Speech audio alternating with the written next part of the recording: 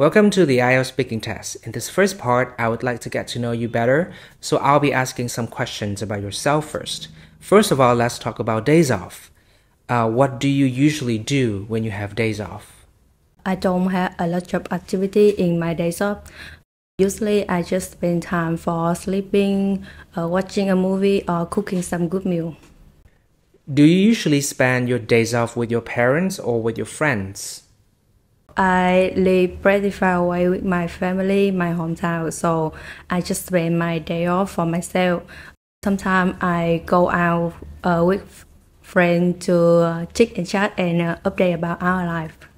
What would you like to do if you had a day off tomorrow? Actually, this time of life, I'm kind of busy, so I don't have time to relax or enjoy some of my hobby. So if tomorrow is a day off, I'm gonna take that time to sleep till 10 a.m., cook some good meal, and then watching a movie. Now let's talk about teachers. Do you want to be a teacher in the future? I have never thought that I'm gonna be a teacher one day because I think that I don't have a lot of typical characteristics that teachers have, such as a patient or devoted. What were your primary school teachers like?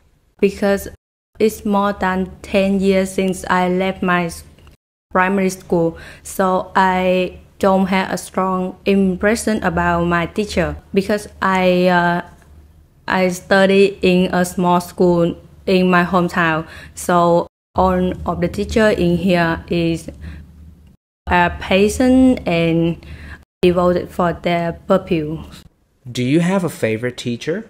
Well, I don't have a strong bias for any specific teacher, but the one that I remember the most is Miss Tu, my English teacher.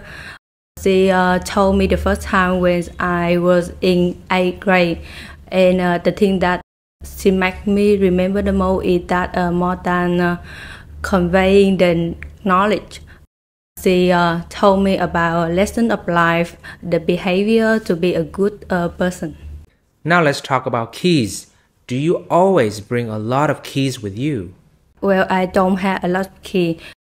The true important key of me is that the line motor key and the house key, and I always bring them with me when I go out. Have you ever lost your keys?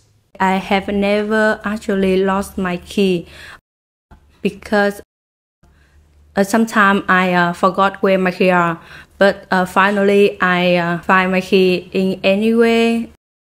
It can be in my stuff, in a place that I put it in but forgot later.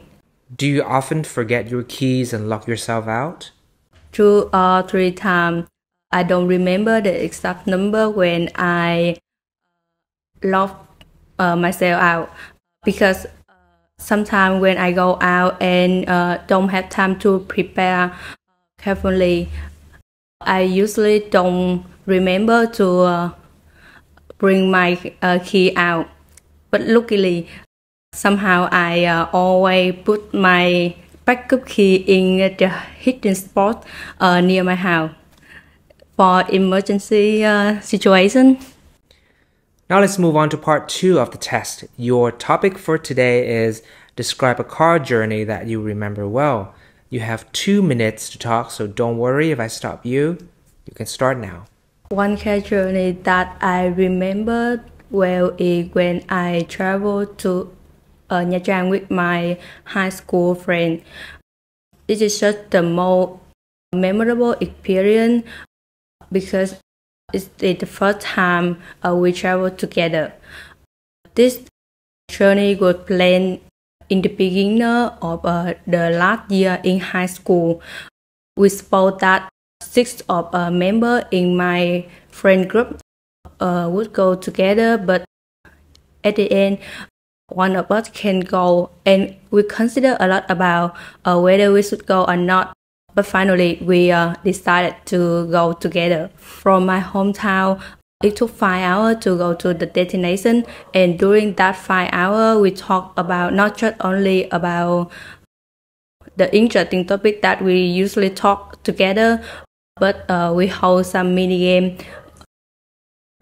about to provide the geography knowledge for each other when we go through some milestone. And because it's the first time we travel to go together, so we're very excited and cannot stop talking and laughing. In Nha Trang, our activity was just around going outside to exploring Nha Trang food culture, walking on the beach, or going around the city to take photo, marking our very first trip. And our motto in this trip is penny pinching, so we just eat street vendor and went to some place that cost a little money. But not for that, our trip was not interesting. It's a wonderful time of us before going to university. It was a truly fantastic trip that I will always remember even when I'm older or have ability to experience the more luxurious trip.